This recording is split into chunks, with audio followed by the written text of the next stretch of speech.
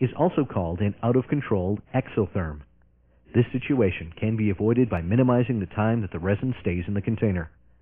An out-of-control exotherm condition can be identified when the resin container gets too hot to hold, when smoke rises from the top of the container, or when the resin begins to bubble and boil.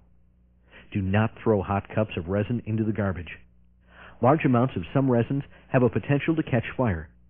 The best way to handle an out-of-control exotherm is to pour the resin out onto a sheet of plastic. This will allow the heat to more readily dissipate into the air and will usually prevent the possibility of a fire.